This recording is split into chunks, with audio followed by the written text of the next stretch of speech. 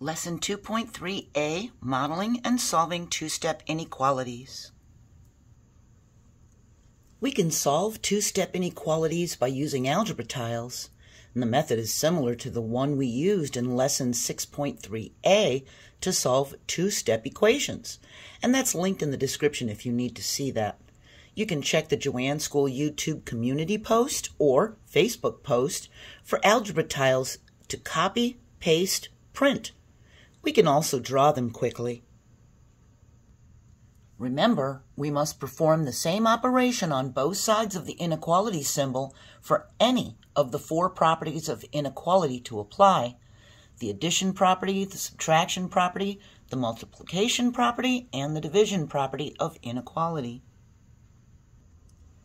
For our algebra tiles, this big rectangle represents a positive variable, and this one represents a negative variable. The little square plus represents a positive constant, and the little square minus represents a negative constant. Remember, a variable is a letter of the alphabet that takes the place of an unknown value, and a constant is a value that does not change.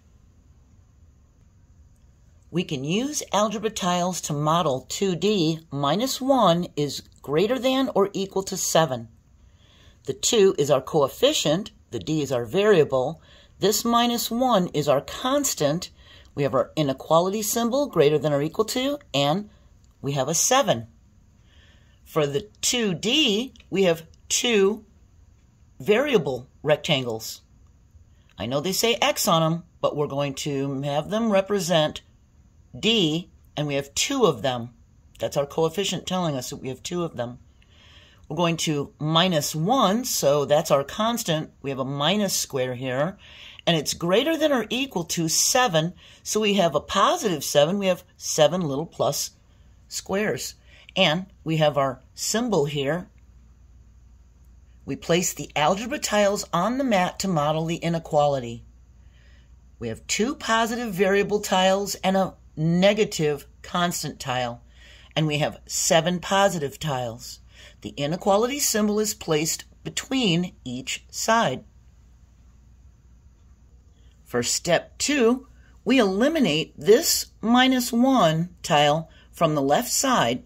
We use the addition property of inequality by adding a plus tile to each side of the mat. Now, step 3, we remove this 0 pair from the left side. Remember, a 0 pair is when we have a minus 1 and a plus 1. They cancel each other out because they equal 0. So now we have 2d is greater than or equal to 8. For step 4, since the coefficient of the variable is a positive 2, we divide each side of the mat by 2. We make 2 equal groups of tiles that consist of tiles from each side. Step 5 is the solution of the quantity of tiles in one group on the right side. Right here, we have 4 positive ones. We know that d is greater than or equal to 4.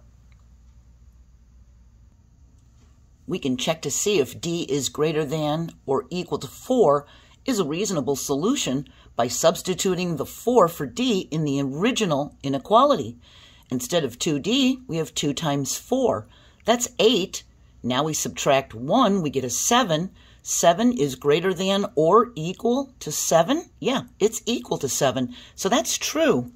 Now, since the coefficient of d is a positive number, it was a positive 2, we don't reverse the direction of the inequality symbol. Do you remember in the previous videos, we said if this was a negative, then down here we would have had to reverse the direction of the inequality symbol? But it's positive, so we don't have to do that. Here we have the inequality 3x plus 3 is greater than 6. We have 3x tiles. We have 3 plus tiles for the constant positive 3.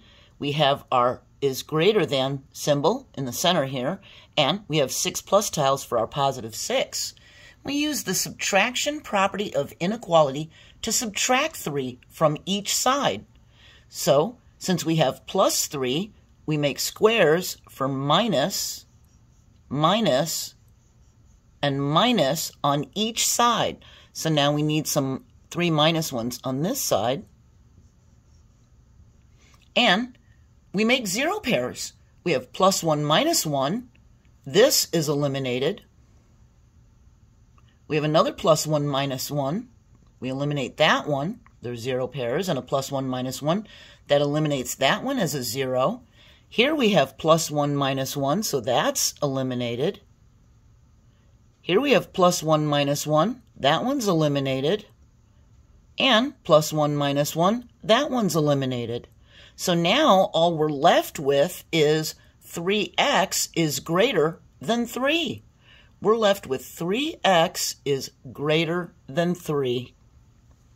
Now, because we have a positive 3 here, we divide each side by 3 by making 3 equal groups. We have 1, 2, let's ignore the sign in the middle for now, and 3.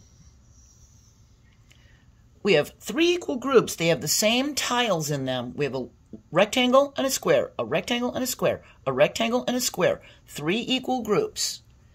The solution is in one group on the right side. We know that x is greater, we have the greater than symbol here, it's greater than 1 for 3x plus 3 to be greater than 6. If we have 3 times 1, that's 3, plus 3 more is 6, well, it can't be 1. If this is a 1, it'll be equal to 6.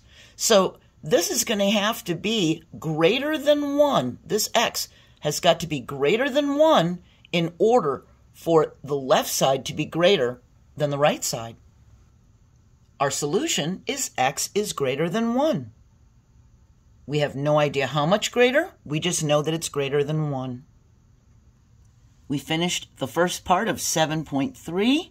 We're going to move on to the second part, solving and interpreting solutions of two-step inequalities. Remember, because we're dealing with inequalities, the solution will not have an equal sign. It might have a greater than or less than or equal to sign, but it won't have just an equal sign. That's for equations.